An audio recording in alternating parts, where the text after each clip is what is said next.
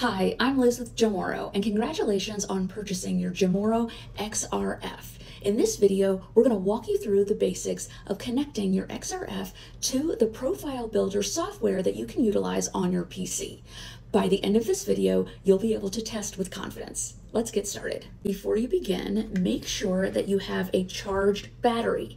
You'll be able to tell how much of a charge your battery has by pressing on the battery icon. Mine is fully charged, so I'm ready to go.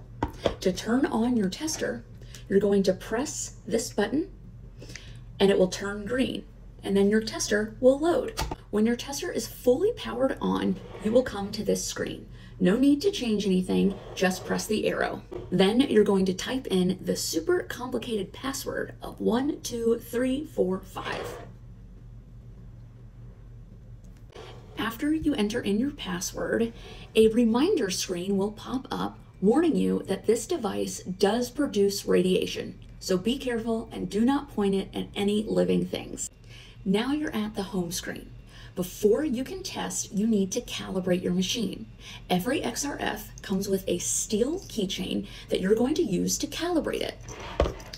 You're going to take your keychain and slide it over the front of the nose. Then you're going to press Analyze. It's going to say, do you want to calibrate?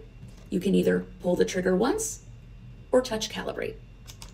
It takes about 15 seconds. Once your machine has finished calibrating, it will take you directly to the start screen and you're ready to go. But don't forget to remove your keychain. Happy testing.